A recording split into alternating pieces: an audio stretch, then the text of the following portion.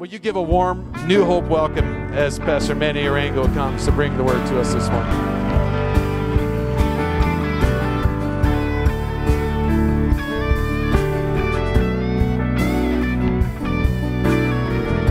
Anybody sense the presence of the Holy Spirit in the room? Come on, it's just me.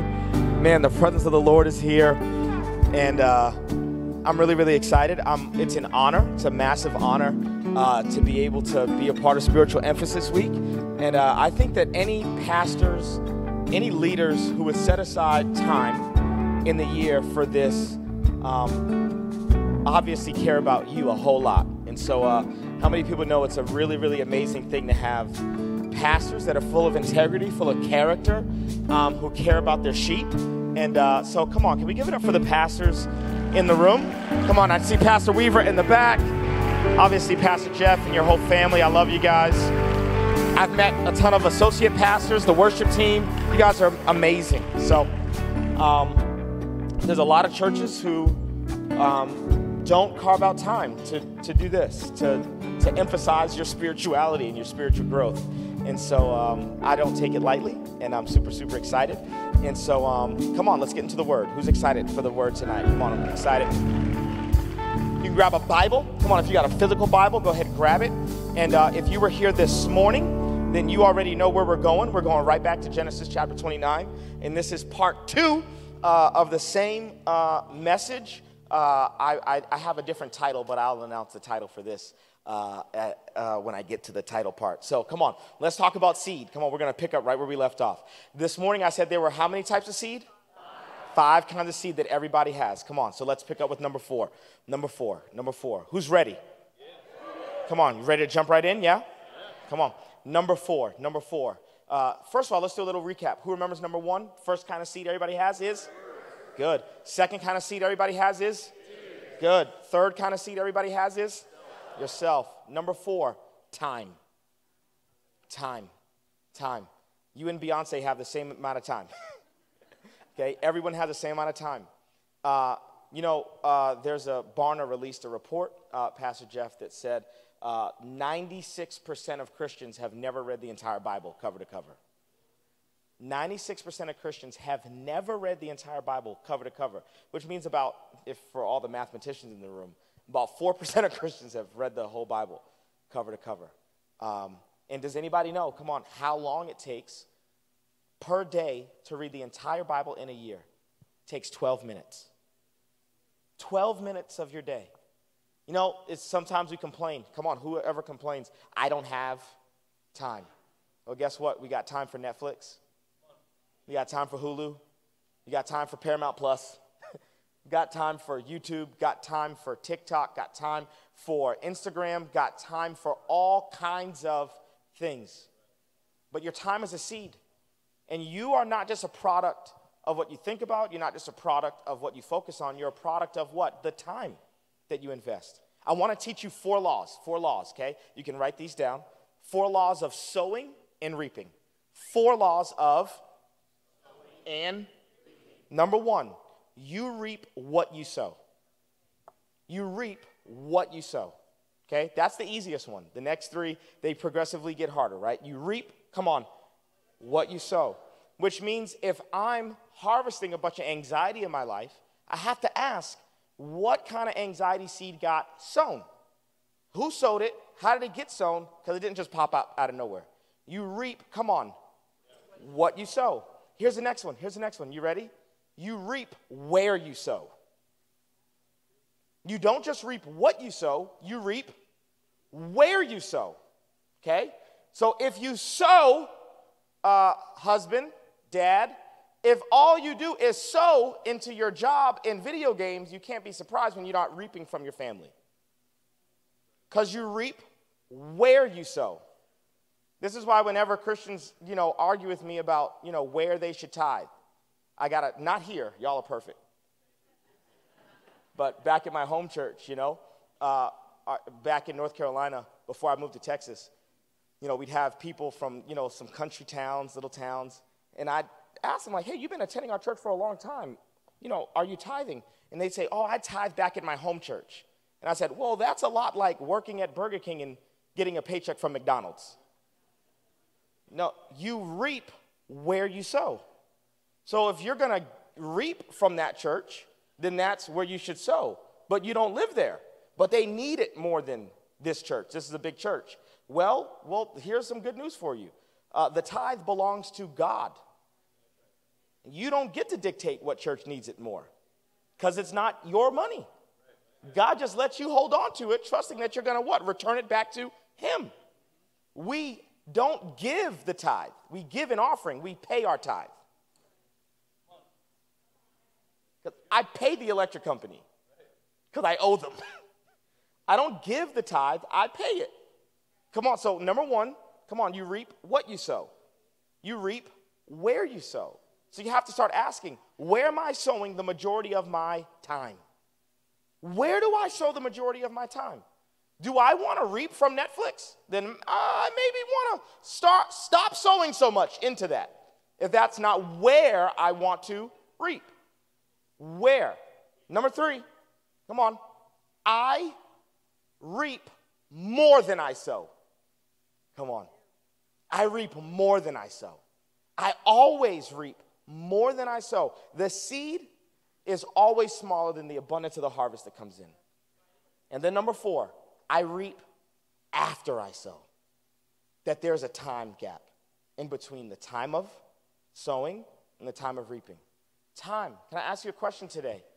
Like if you're a Christian in the room, I think a good decision that you could make is that, hey, if it only takes 12 minutes to read my whole Bible in a calendar year, I'm going to make the decision that I'm going to at least read my Bible once a year. And for most Christians, well, Barna's not making these numbers up.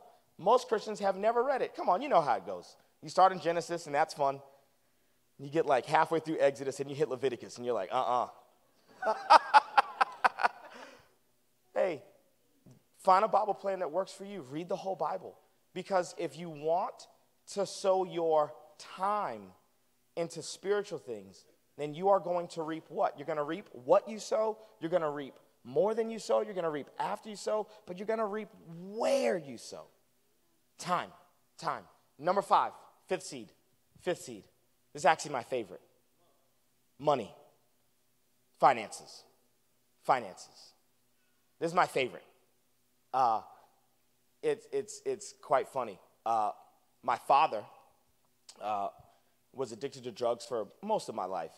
And then he came to an altar call. One time I was preaching. I was about 19 years old. And he said the sinner's prayer. Not a lot of fruit of discipleship came out of his life. But hey, he said the sinner's prayer. I was really happy. And then he just started attending church. And the first thing that he, fussed about was, I don't like that they take offerings. I don't like that. And I went, whoa, hold up a minute. I was like, you smoke 2 packs of cigarettes like every couple of days. You never mad that Winston takes your money. You drink alcohol. You're not mad that they take your money. You and my mom go to the club every week. On Friday nights, there's a cover charge. You never complain about them taking your money. And the crack dealer in our neighborhood has taken all of your money, and you've never complained about the crack dealer in the neighborhood taking the money. And I remember my dad saying, yeah, the pastor left in a Mercedes. And I said, the crack dealer has a Mercedes too.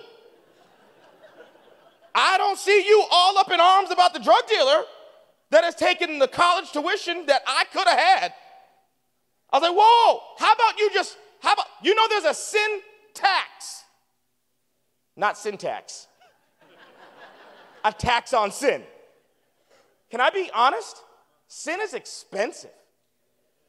I was like, hey, if you actually gave your life to the Lord, you'd stop drinking, you'd stop smoking, you'd stop dealing, you'd stop with the drugs, you'd stop having to get clothes every Friday night because you got to go out to the new club. You know how much money you'd save just being saved?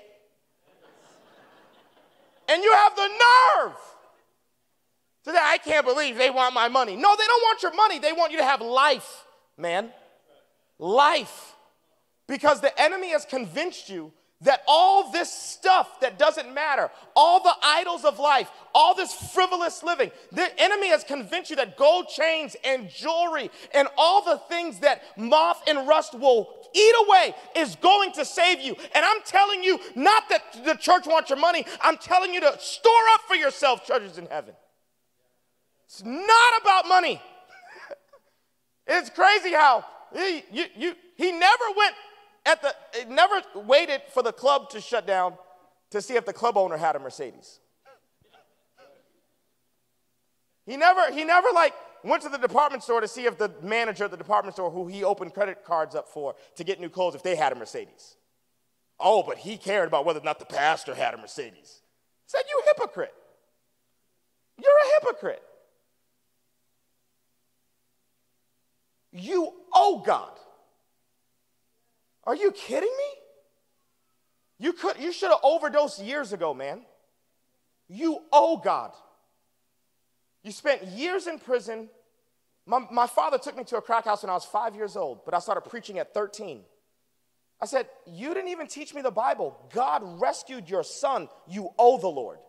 How dare you be angry that tithing is a principle that we emphasize? How dare you be angry? The enemy's blinded you. Okay, come on. Can we keep talking? Can we keep talking? Come on. There's a verse that I want to highlight for you. 2 verses, actually. 2 verses. So I think New Hope, number 1, I believe that this church is generous. Number 2, we're going to be even more generous.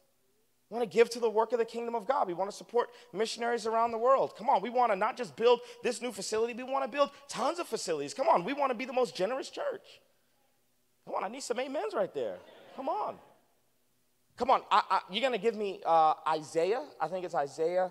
I'm pretty sure it's 55. There we go. You're going to help me read this, okay? As the rain and the snow come down from heaven, and do not return to it without watering the earth and making it bud and that it yields what? Seed. It yields what? Seed. Seed for the who? For the sower.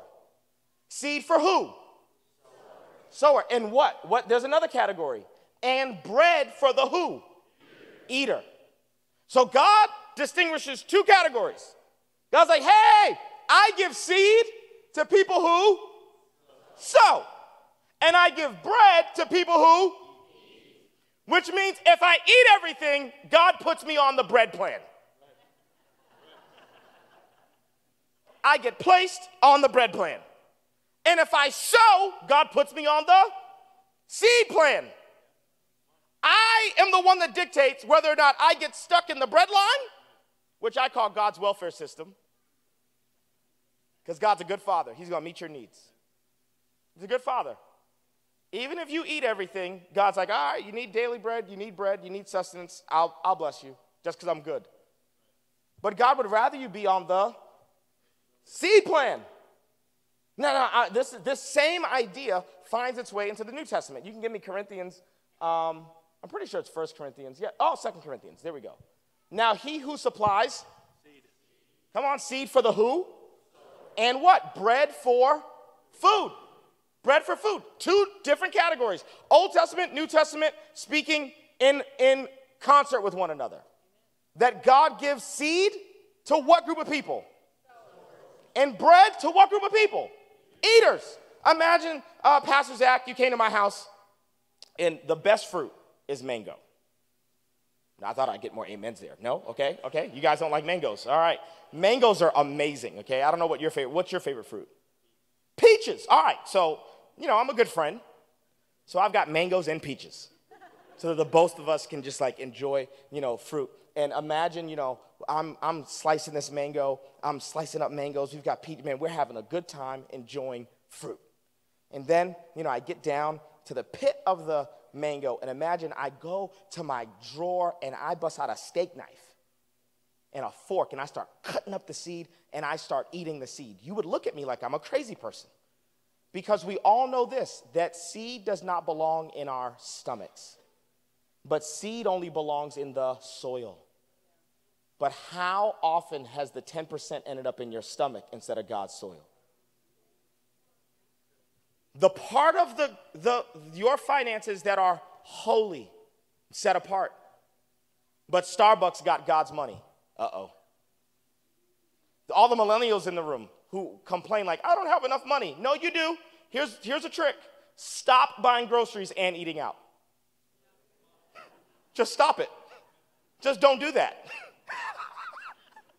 If you were to stop doing that, guess what you'd have? You'd have money to actually be generous. If I start consuming everything that comes into my life, then God looks at me and says, okay, bread for you. You want to consume more than you want to contribute. So God puts me on the bread plan. Now, here we go. I want to tell you a story because in January of 2020, I made a decision, Pastor Weaver, to become a full-time itinerant evangelist, okay? In 2019, we had done a ton of speaking engagements, and I had to make a decision, am I going to continue to try to balance local church ministry, or am I going to launch in faith and forsake my direct deposit? Whew. A direct deposit's a blessing. And in December of 2019, that was the last time me and my wife got a direct deposit from our church. And we launched out in faith to launch Manny Arango Ministries, and we just believed God is going to provide speaking engagements and speaking opportunities so that I could pay my mortgage. Because, I got a wife and a mortgage. It's important. January of 2020, it was amazing. Lots of speaking engagements. The Lord provided. We paid the mortgage. Come on, praise God. February of 2020, lots of speaking engagements. It was amazing. And guess what? We paid the mortgage. March of 2020. Well, the first 15 days were amazing. Lots of speaking engagements for the first half of the month. And then Tom Hanks got COVID-19. Disney shut down. The NBA shut down. Woo! And we dipped into our savings account to, pay the mortgage. And then April rolled around. We had to dip into the savings account again because we lost 35 speaking engagements in one weekend. 35 speaking engagements. Canceled. Postponed. Canceled. Postponed. I didn't travel again until August. So from March till August, I was unemployed, just at my house, hoping that God would pay my mortgage. Because Jesus is my only single friend. And I would try to explain to him, I have a wife. I know you don't know nothing about that. I have a wife. I have a mortgage, Jesus, okay? The Holy Spirit challenged me. I'd been tithing my whole life, and the Holy Spirit said this, it's not even hard for you to tithe anymore. You've been doing it since you were 13. And if it doesn't require faith, then it doesn't please me, because what? Faith pleases the Lord. This isn't even hard for you. So how about this? The Holy Spirit said, how much do you need every month? I said, just bare minimum, just $5,000. It's the mortgage, that's the utilities, that's payroll for employees like Jayon who do the graphics and do work for the ministry. Said, I don't want to lay anybody off. I want to do everything. I just need $5,000. The Holy Spirit challenged me. Then why haven't you given $500? If what you need is $5,000 every month, why haven't you sown $500? Because I am the God that will be faithful. Well, get this. Me and my wife, we take a walk around the neighborhood, and I said to her, I got a crazy idea. She's like, you're a preacher. You always have a crazy idea. And, my test is if my wife shuts this down, it can't be from God. So I'm assuming, my wife's going to shut this down real quick. And my wife, I said, hey, I think that, we need $5,000 every month. Let's put it on automatic recurring giving. It's real when it's on automatic. When you put it on automatic recurring giving, essentially what you're saying to the Lord is this is your problem. Now, if you let this money overdraft my account, then that's your problem. So you need to make sure that there's enough money in there every single month so that you get your money, So I set it to automatic recurring giving, $500 coming out at the third of the month, every single month. So I get a call from a pastor in Phoenix, Arizona. I get a call. And he says, hey, we've been in lockdown because of the virus, because of COVID-19. We've been having church from home. We've been streaming. Hey, you live about 15, 20 minutes from your church, right? I was like, yeah. He said, I just need you to drive 15, 20 minutes to your church, record a sermon, and just send it in. Send us the link for the sermon, and we will pay you every time we stream it. And of course I went, how many times are you streaming it? He said, well, we're going to stream it 3 times, and we're going to pay you $1,500 every time we stream it. I said, so you're telling me all I have to do, I don't have to fly anywhere. I just have to drive to my church, stand on stage, record a sermon, and you're going to pay me $1,500 every time you play it on YouTube. And he went, yep. Recorded all the sermons, and he sent us a check for $4,500. I went, oh, wow. We sold 500. Here's 4,500. But I'm a bit of a mathematician, so I was like, we're short $500, you know, but hey, God, I'm not going to complain. A week goes by. That pastor in Arizona had a best friend who lives in Houston. That friend called me and said, hey, I watched your sermon that you did at Pastor so-and-so's church. He said, how much did they pay you? I said, they paid me $1,500 every time they streamed it. And, you know, so his words were, well, my church is bigger than his church. I'll pay you $2,000 every time we stream it. I said, how many times you streaming it? He said, well, we're going to stream it 3 times. I was like, that's $6,000. 1 month I sold 500, got 4,500. The next month I sold 500, got 6,000. Sold $1,000, got $10,000. Now here's where the story gets interesting. I've got both checks in my hand. I'm driving to the bank to cash the checks, to deposit the checks so we can pay the mortgage. Just trying to pay the mortgage, all right? Holy Spirit says, that's not bread. That's seed. And I went, my single friend Jesus. My single friend Jesus, man. He says, that's not bread. You are not allowed to eat any of that. And the Holy Spirit asked me this question. Haven't I made sure your mortgage was paid every month before this? Keep obeying me. And I was like, all right, this is seed. What do you want me to do? And the Holy Spirit was really clear. He said, hey, you've been teaching people, you've been preaching to people for a long time. But I want you to, instead of preaching to people, I want you to teach them how to feed themselves. So I want you to go buy 3 cameras. I want you to convert your garage where you park your car into a full film studio. And I want you to hire people so that you can begin to teach Bible courses. And fast forward 2 years. Right now, ARMA, the ministry that we started in the middle of COVID, ARMA, it's Latin for armor, because we believe that every believer should have the armor of God in their life.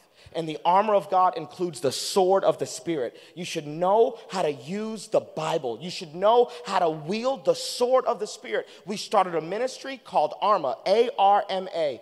In June of 2020, we had no money. We had $10,000, and I promised the Lord, I will not use this to pay my mortgage. I will not go on a date night. I will not spend this on anything. I will sow it. And today, Jayon, Jordan, Deborah, Sam, Elijah, and Daniel all get bread called their direct deposit because I sowed seed 2 years ago. Right now, ARMA is at 1,000 subscribers that all pay about $20 a month to get Bible courses, and they get bread because I was faithful with seed. I refuse to get put in the bread line. Every single time money comes into your life, you need to ask a question. Is this bread or is this seed? What is this? And tithing is not the goal. I'm going to say something very uncomfortable. Tithing is not the goal. If you're arguing about tithing, you have missed the point. Let me say it this way. Had Jesus tithed his blood, we'd all still be going to hell. The goal is not to tithe. The goal is to live a sacrificial life. And for some, that may look like 20%. For some, that may look like 40%. What good is it if you're doing the number, but actually it's not even difficult for you? The question is not, was I faithful with the 10%? The question is, was I faithful with the seed? Did I treat everything according to the category that God told me it was? Do I ask the Lord, God, do you want me to go above and beyond the 10% this month? Which of this is bread?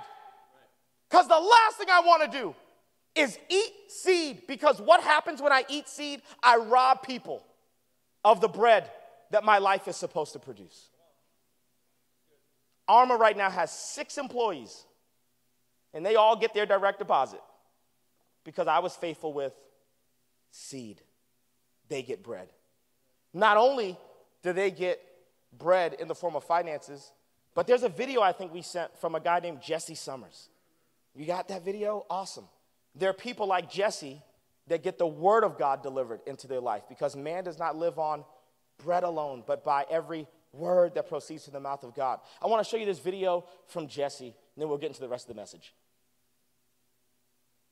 Really taking Sunday sermons and devotionals and trying to apply them to my everyday life.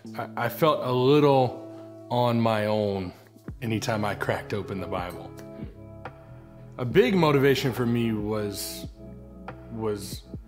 the Women in Ministry course. Just as that came out, my wife and I had just found out that we were having a daughter. And, you know, I've always thought, like, I'm probably gonna have a girl first. And I want her to feel empowered, but I also want her to live a biblical lifestyle. But I never thought that those had to be, like, in opposition of each other. Hi, Nugget. Hi, baby. Hi. You know, I am the spiritual leader of our home, but Arma's really given me the confidence to know that what I'm communicating to my family is biblical truth. We know that she's gonna grow up in church. She's gonna have awesome Sunday school teachers. She's gonna fall under great pastoral leadership. But we want her to know that the answers can be found at home. And I think for me personally, just knowing that I can be the father that, and the husband that God has called me to be, is priceless. It really is. You can text the word ARMA to 97000 and start a free trial. Like Jesse, Jesse's not a pastor. Jesse's not a minister. He's just a Christian that wants to be a good dad and a good husband. You know what? How being a good dad and a good husband starts? By knowing the word of God. And so I've got a really non-boring way to teach you the word of God. It's called ARMA. And if you sign up, we got a free gift for you outside, okay? Come on, let's keep going. Let's go to Genesis chapter 29. You ready? You good? Come on, let's go to Genesis chapter 29. We're going to keep going in the story of Rachel and Leah. Come on, let's do a recap. Seed number 1. Seed number 2. Seed number 3. Seed number 4. Seed number 5. Money.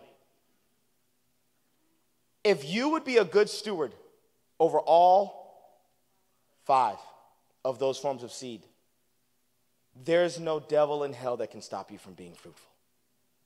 You will be a fruitful individual. Come on, let's keep going. Genesis chapter 29. Read this with me. Come on. When the Lord saw that was not, he enabled her to conceive. But Rachel remained what? Leah became pregnant and gave birth to a son. She named him, for she said, it is because the Lord has seen my misery. Surely my husband will love me now. Uh-oh. You hear the trauma in there? God has now given her a son, and her response is, I'm going to use this boy to try to get love from my husband. You would think after the first boy she would learn her lesson, but she doesn't. Let's get to the next son. She conceived, and when she gave birth to a son, she said, because the Lord heard that I am not loved, he gave me this one too. The core of her statement is still what? Hurt and pain and trauma. I'm not loved, therefore God gave me this one too. Names him Simeon. Verse 34. Again and when she gave birth to a son, she said, now at my will become attached to me, because I have borne him 3 sons. Do you hear in Leah her desire to want to earn love? Her desire to want to use her children as a way to get Jacob to love her. And finally, she gets it right on boy number 4. Here we go. She conceived and when she gave birth to a son, she said, this time, this time I will the Lord. So she named him what? Judah. Then she stopped having children. I'm going to take you to the book of Revelation. Come on, let's read this. Revelation 5:5. Then one of the elders said to me, do not weep. See, the Lion of the tribe of the Lion of the tribe of Judah. The root of David has triumphed. He is able to open the scroll in its 7 seals. I want to preach to you tonight this passage. This time I will praise. Oh, come on. This time I will praise. Oh, I did it for some wrong motives before. I wasn't healed before, but come on. This time I will praise. This time I will praise. I wonder, because Jesus should have been the Lion of the tribe of Reuben. But God can't work through Leah's pain and trauma and dysfunction. He should have been the Lion of the tribe of Simeon, but Jesus is like, no, can't work through that. Lion of the tribe of Levi, no. God got to wait for this woman to get her confession right so that God can actually do what God wants to do. Can I ask you a question? How many things have you named in your anger?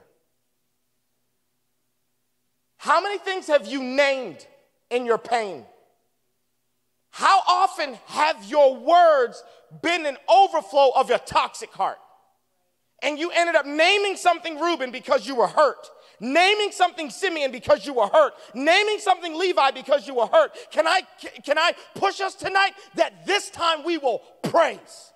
That there is a Judah that you have yet to birth. There's a Judah that you've yet to release. There is a Judah. A praise that's released when you are frustrated. Oh, there we go. You can take that. This time I will praise. I love this because if you were to interview Rachel, say, hey, Rachel, how does it feel to be living your best life? Rachel would say, well, I don't have children. And you say, well, but your husband loves you. And she would say, yeah, but I don't have children. And if then you would put Leah to the side and say, hey, Leah, how does it feel to be living your best life? She would say, my husband doesn't love me.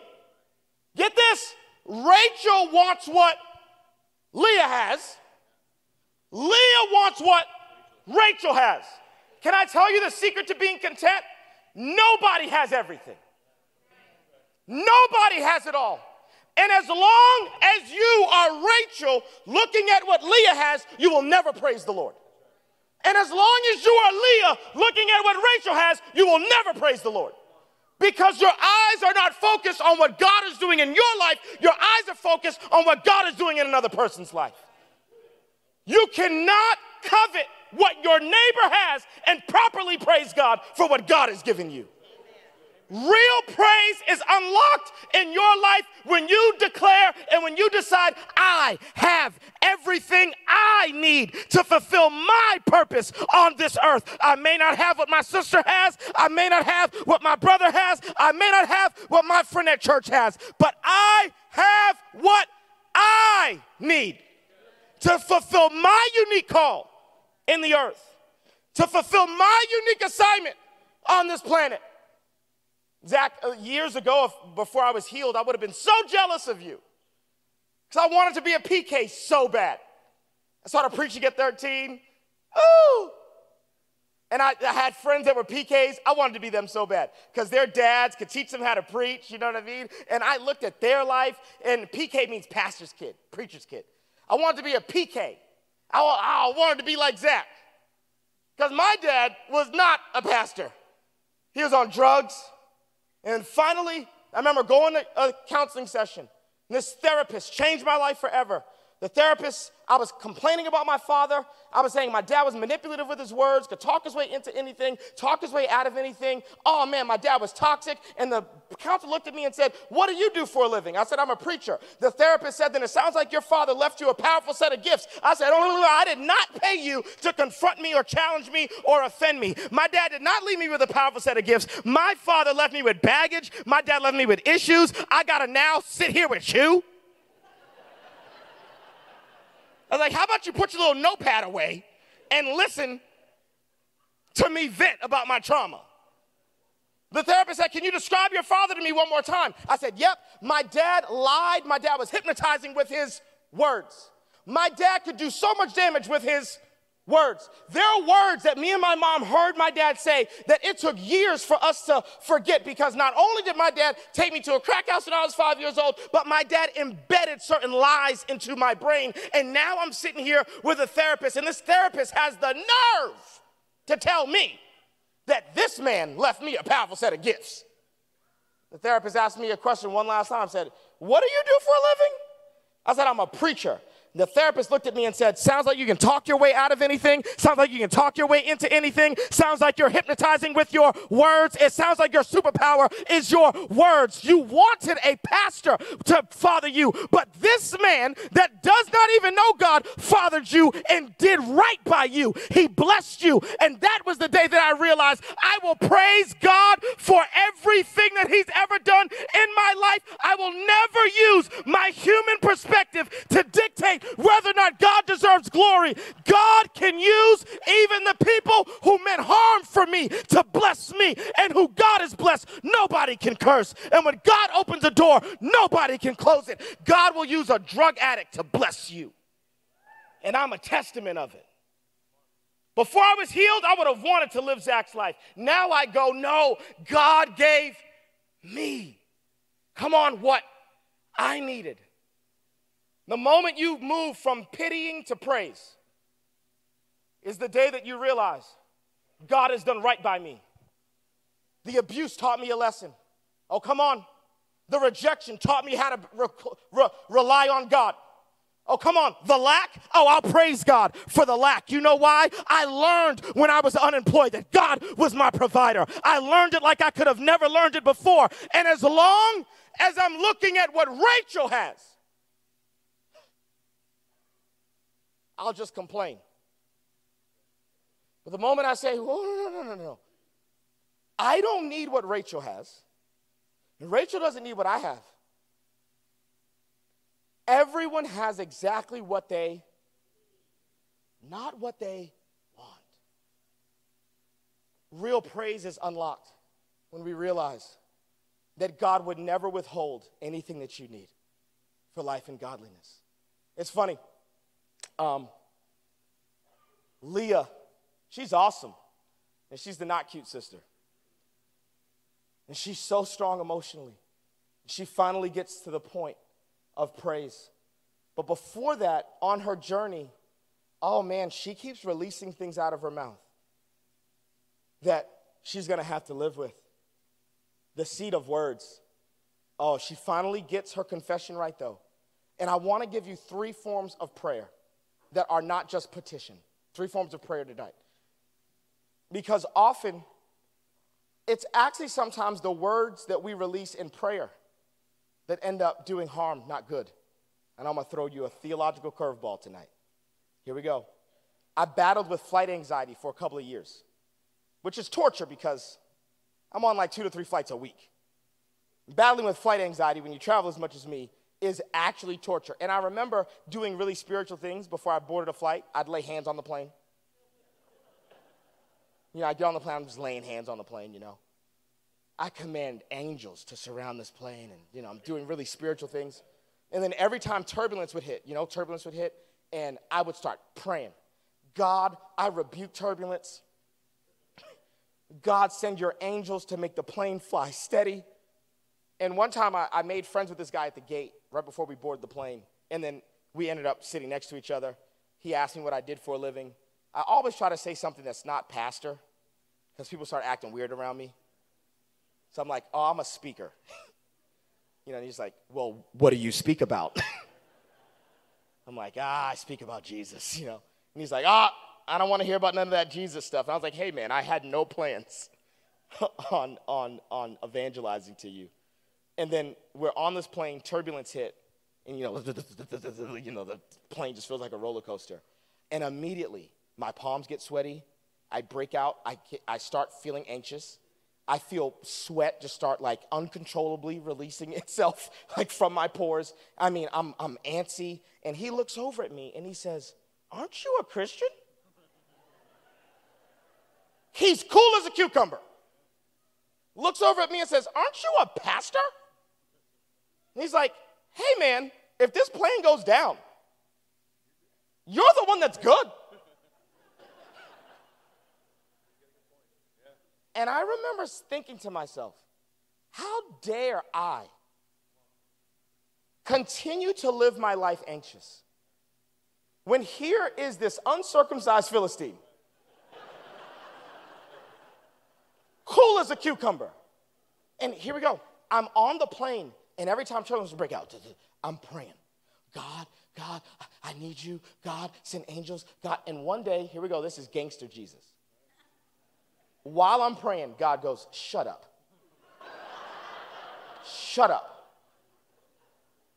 You know the verse that says, a form of godliness but denies its power? All of that praying was a form of godliness, but there was nothing powerful in it. And this is what the Holy Spirit began to teach me, that every single time I pray, because I was anxious, you want to know who was listening to all those prayers? The enemy. And all I was doing was letting the enemy know how to push my buttons. I rebuke turbulence, and I rebuke turbulence. And every time I rebuked turbulence, the enemy was like, oh, that's all I have to do. As long as there's turbulence while he's going to a speaking engagement, I can make him ineffective by the time he gets to the speaking engagement. And I remember the Lord saying, hey, buddy, shut up. So then I'm like, well, God, I was praying. And God goes, but it wasn't effective. To which now I'm asking the question, then what's effective? And the Holy Spirit answers very clear. I've given you a tool. It's called speaking in tongues. Come on. I've given you a tool to pray so that the enemy does not know what you're saying. I've given you a tool that you can use at any point in time. Come on. Okay, has anybody ever seen any movie from World War II?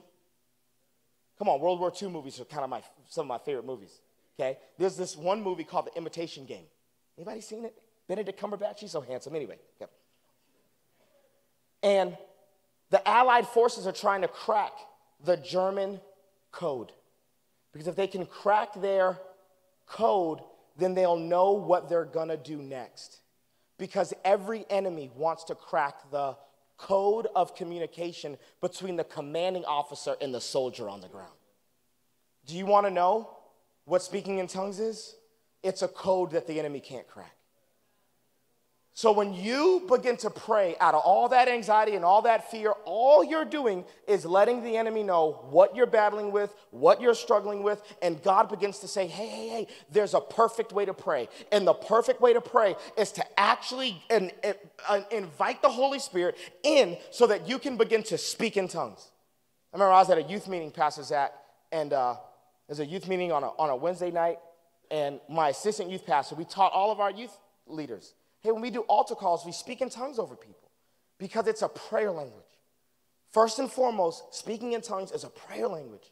We're at the altar, and my assistant youth pastor is just speaking in tongues over this student, just praying in tongues over this student. And after the youth meeting, the student says to my assistant youth pastor, how did you know about my stomach issue?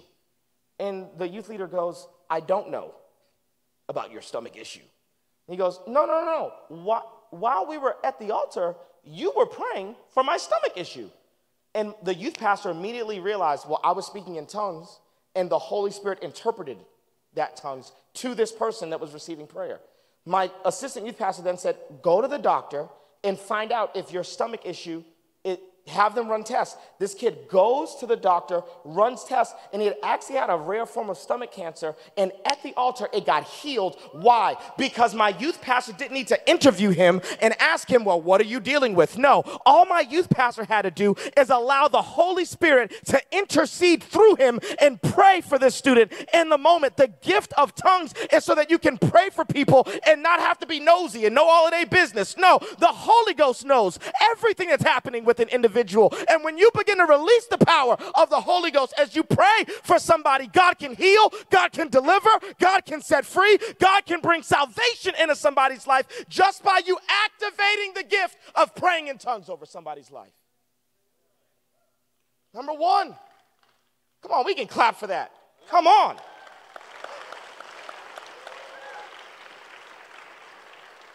Speaking in tongues doesn't have to be spooky. Doesn't have to be weird. And here we go. A lot of times I do a prayer for people to come forward who want to receive the gift of speaking in tongues, and they're waiting for like God to take possession of their body. And I have to teach them, listen, the only thing that possesses people is the enemy. Demons possess. The Holy Ghost fills. And the Holy Ghost is not going to overpower your will.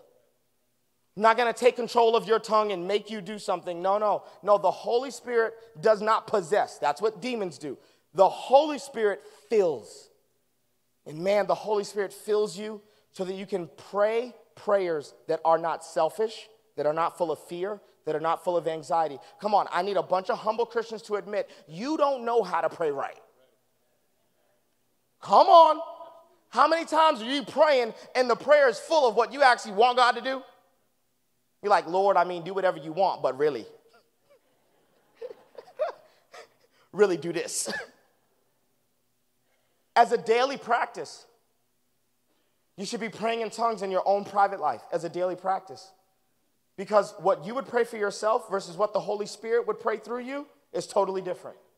And why? Why do we need the Holy Spirit to pray through us? Well, that's because God gave Adam authority on earth. God had to become a human to take back the authority that Adam gave the enemy. Therefore, God needs a human representative on the earth to what? Become a vessel to speak his will. When we speak in tongues, when we pray in tongues, what we're saying is that the Holy Spirit has an agenda. The Holy Spirit has full knowledge of what we need, and I'm giving my authority over to the Holy Spirit so that God's will can be done on earth. That is the gift of speaking in tongues. The Holy Spirit speaking to anybody tonight? 2 people. All right, come on. Number 2, what's the second form of prayer? Second form of prayer, prophecy. Prophecy. I want to give you this passage from the book of Joshua. This is a good one. Joshua chapter 10, it says this. On the day the Lord gave the Amorites over to, Joshua said to the, who's he talking to? Which means this is what? Prayer. Joshua's talking to who? Who's Joshua talking to? Which means this is prayer, because talking to the Lord is prayer. What does Joshua say to the Lord? Sun stands still over Gibeon, and you moon over the valley of Ajalon. Whoa, wait a second. The Bible says that Joshua's talking to, and then he proceeds to address the problem in his life. Because, here we go, prayer is not just begging God for stuff.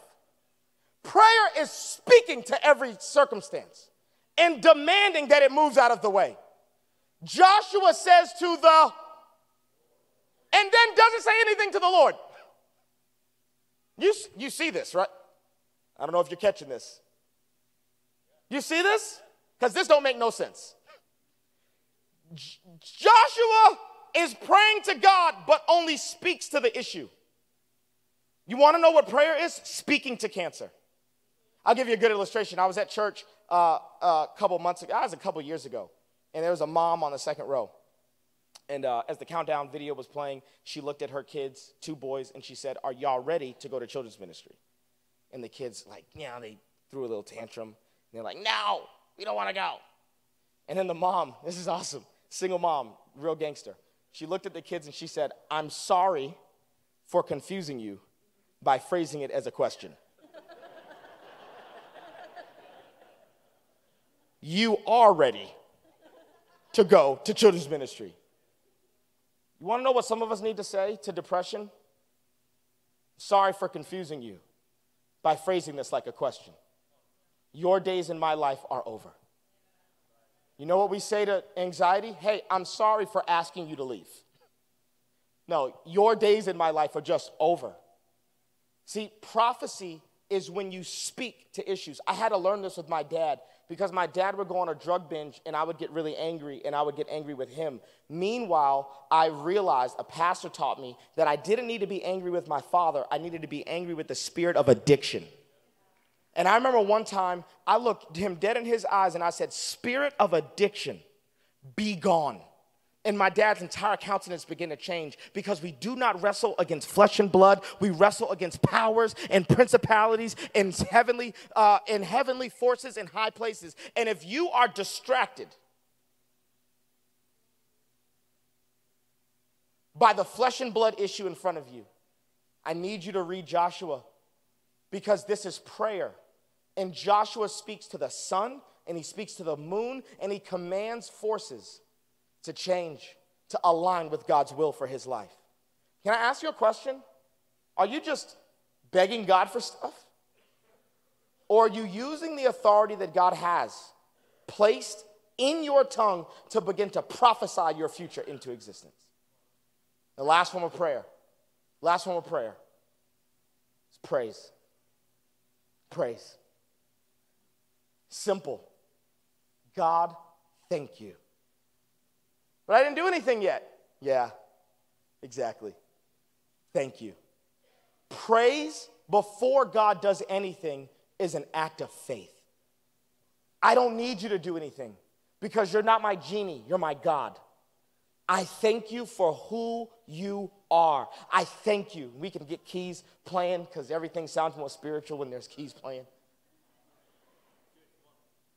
Come on, the first form of prayer is speaking in tongues. Second form of prayer is prophecy. Third form of prayer, praise. Praise. Can I ask you a hard question? If you look at your prayer life, how much of it is petition versus tongues, prophecy, and thanksgiving? How much of your prayer life is, God, it's me again asking you for the same thing I already asked you for? And prayer is boring for you? Come on. And you don't get far in your prayer life? And you don't get a lot of prayers answered? And you're discouraged in prayer? Come on, can we be honest tonight? Like, man, when you think prayer, you just, you don't get good thoughts. Well, could it be that we learned somewhere in church that the dominant form of prayer that we should be practicing is petitioning? God, can you? God, please. God, will you do it? God, we release you. God. And God says to you, whoa, hey, I've given you authority. Whatever you bind on earth will be bound in heaven. Whatever you loose on earth will be loosed in heaven. In that circumstance, you don't need to keep begging me about it. You need to start speaking in tongues about that. You need to start speaking it into existence. People thought I was crazy because I kept saying I was going to have a kid soon, and then they'd get all confused, and they'd say, wait, is your wife pregnant? And I went, not technically. And I would let them know. I'd say, well, Jesus said he was coming back soon, and it's been 2,000 years, so I'm totally okay with confusing you. But I'm going to speak this into existence. I'm going to speak the world that I want to see into existence. I'm going to speak in tongues more than I speak in English. Hello. I'm going to prophesy to every mountain. A lot of us spend a lot of time in prayer telling God how big our mountain is. But you want to know the true secret of prayer? It's telling your mountain how awesome your God is. And I'm going to praise. I'm going to throw a praise party. And every single time the enemy attacks me, I'm going to confuse the enemy with how ecstatic I am about the presence of God. So I started doing 3 things.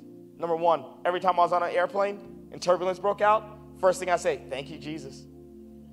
Thank you, Jesus. Thank you, Jesus. And why was I saying thank you? I was saying thank you for this. Thank you, Lord, for giving me an opportunity to overcome this anxiety. Because a good father doesn't rescue their kids from every trial. A good father has to practice self-control and restraint. Because if you rescue too much, you'll form weakness in that kid. A good father wants you to be mature and complete, not lacking anything. So a good father will let the turbulence happen. Why? Because if he keeps rescuing you from turbulence, you'll never learn how to have peace in the middle of chaos. God says the circumstances don't have to be peaceful for you to have peace. Everything around you can be falling apart. Peace happens on the inside. God, thank you. Thank you, Jesus. Thank you that you're choosing something for me that I would not have chosen for myself. Thank you. Next, I start speaking in tongues. I start speaking in tongues, praying in tongues, whispering in tongues, and then I start prophesying. I'm going to land. I'm going to land safely, and I'm going to preach effectively. It's going to be amazing. I'm going to get picked up from the airport, and I'm going to preach an effective message tonight, and nothing is going to come in the way of me delivering God's message. I would get off of flights. My stomach would be in knots. Then I started getting real bold. Every time turbulence would break out, I would just recline the seat. To prove to the enemy, this is not an area of my life where I'm going to let you have authority. No way. Because if I give you an inch today, you'll take a mile tomorrow. The enemy loves to play these little games with us where he convinces us that it's not that serious.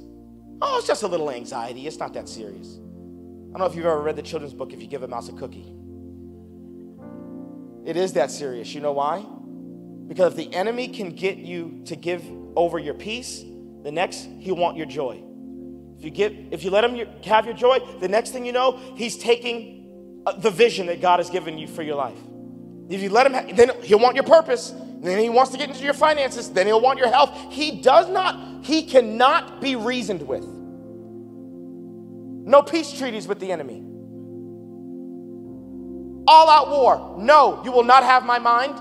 No, you will not have my peace. No, you will not have my joy. No, you will not have my thought process. No, you will not have anything pertaining to me. You're not going to have my children. You're not going to have my future. You will not have my church. No, you will not have my grandchildren. No, you will not put your hands on anything related to me. I create a force field of faith around me. You will not have anything in my life. And I will praise God.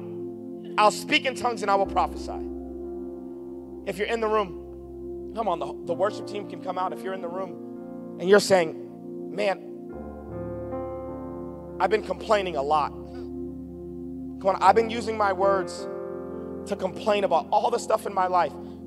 And like Leah, I need to become someone who praises. Like I need to begin to praise God for all the uncomfortable things. I need to praise him for all the stuff that I'm actually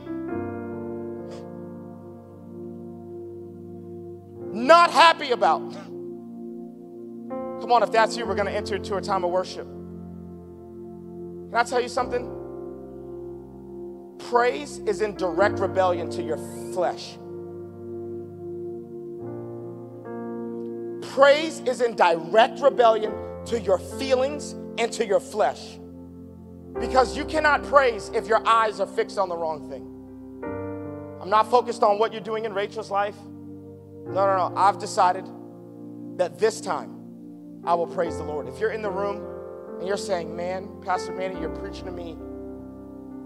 I need to enter into another realm of praise where it's not just what happens in here on a Sunday morning or a Sunday night, but I'm going to wake up with a praise on my lips because I've got to enter into his courts with thanksgiving and enter into his gates with praise. I've got to become someone who is intentional about releasing praise because God is awesome and he's good and he deserves it. Come on, if that's you, wave at me, wave at me, wave at me, wave at me. Come on, then, as an act of faith, just go ahead, stand up right where you are. Come on.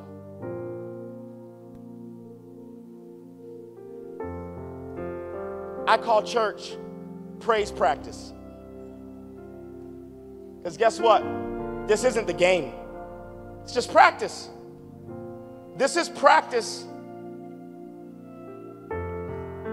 for the muscles that you're going to have to use. Tomorrow when that coworker who's contentious, when your spouse who's, come on, not as sanctified as you, begins to get on your nerves. And you've got to go, God, I praise you. Because for some of us, we are living in the prayers that we used to ask God for. And now the very answer to the prayer that you asked for is something that you're frustrated about. And you've got to decide, no, I'm going to praise. I'll praise you for my kids. I'll praise you for my spouse. I'll praise you for this job. I'll praise you for the thorn in my flesh. I'll praise you for the sickness because I'll praise you for the healing late. I'll praise you. I'm just going to praise. Maybe you're in the room and you're saying, Pastor Manny, I need to begin to prophesy to some circumstances in my life. Like that single mom, I've confused the enemy by asking him to leave. And come on, wave at me if you're saying, no, not anymore. I'm going to take my prayer life to the next level by speaking things into existence. And then come on, if you're in the room and you're saying, praying in tongues needs to become normal habit in my life. Come on, if that's you. If that's you. Speaking in tongues is not spooky, it's not weird. Let me teach. Come on, we're going to worship, and I'm going to lay hands on people at the altar. And I believe that there are people in the room tonight who are going to speak in tongues for the first time, or for the first time in a long time. We're Pentecostal. We believe that the gift of tongues is available for every believer, that you can walk in the fullness of every gift that God has for you. For my birthday, people love to give me gift cards. And one time I got this gift card for my birthday. I went to the store to use it and swiped the gift card, and it didn't work. It got declined. And the guy behind the register said, hey, did you activate that? And I went, no. He's like, hey, there's instructions, bro. Read the instructions. You got to activate the gift card. And I activated the gift card. It worked just fine. I need you to see this. The gift card was in my possession. It was mine, but it wasn't activated. The Holy Spirit has already filled you. The Bible says that you can't even confess Jesus as Lord without what? The Holy Spirit. You want to know what we want to do tonight as you come down to the altar? We want to activate the gifts of the Holy Spirit on the inside of you. We want to activate. We're not begging the Holy Spirit to come in, and we're not believing that the Holy Spirit is going to possess us. No. We're simply saying, Holy Spirit, I want what is dormant within me to become active tonight. I want what has been dormant in my life to become active. Come on, if you're in the room and you're like, man, I'm putting a line in the sand. I'm going to praise God for all the scenarios in my life that are good, bad, ugly, and everything in the middle. Come on, make your way down here. Come on, get down to the altar. Get down to the altar. Get down to the altar. Come on, we want to consecrate. There's nothing spooky or weird about the altar. We just want to come forward. Come on and lift up your hands, and we're going to enter into a time of praise. Hallelujah, Jesus. Hallelujah, Jesus.